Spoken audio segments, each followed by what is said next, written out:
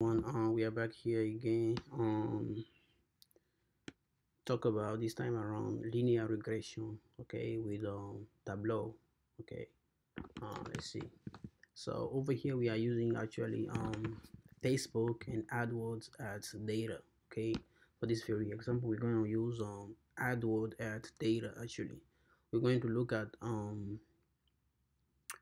to run actually a linear regression between conversions, and clicks, how actually the clicks, are impacting actually the conversions, if there is actually a linear positive or negative relation, right, between, the clicks and then the conversions, without wasting any further time, let's just jump in right into it.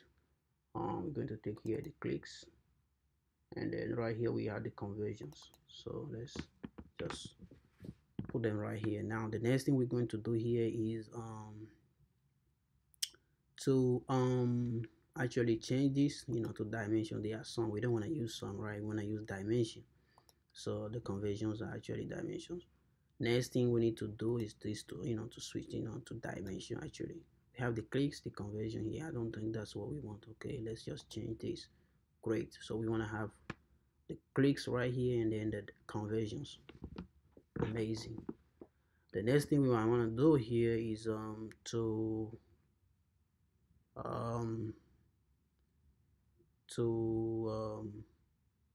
come down here to analytics and jump right here to analytics. Right, great. Come right here, trend line. We want to add a trend line here, so we take the trend line. You can just put it whichever one actually you are analyzing. Are you analyzing a linear, a logarithmic, exponential, polynomial, or power? But the one I'm running right now is a linear, so we just drop it down to linear.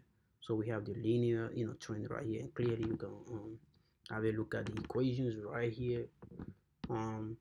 The coefficient, we have the coefficient here, 0.047, and yeah, the intercept is 3.14.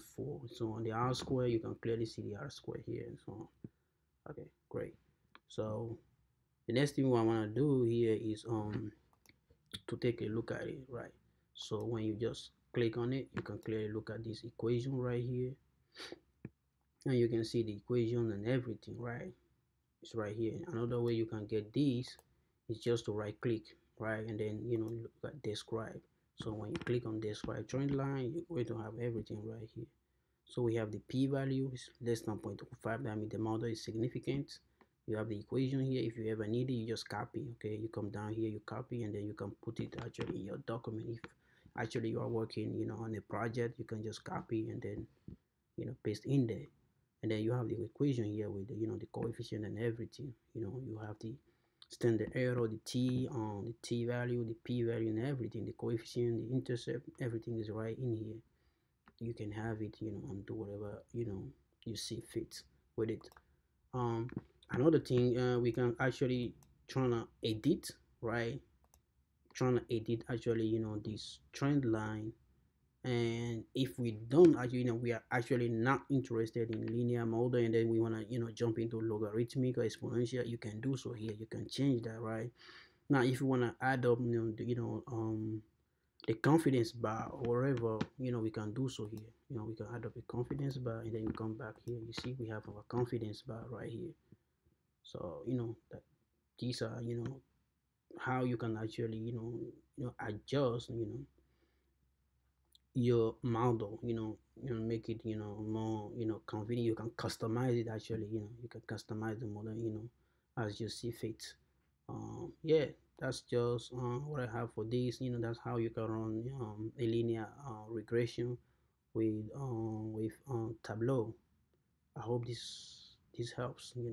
Anyone that might need to run actually this model for whichever reason, analyzing whether marketing analytics or any other actually analysis that you are running. As long as you have the data, you can just go about it that way. I hope it helps. Thank you for watching.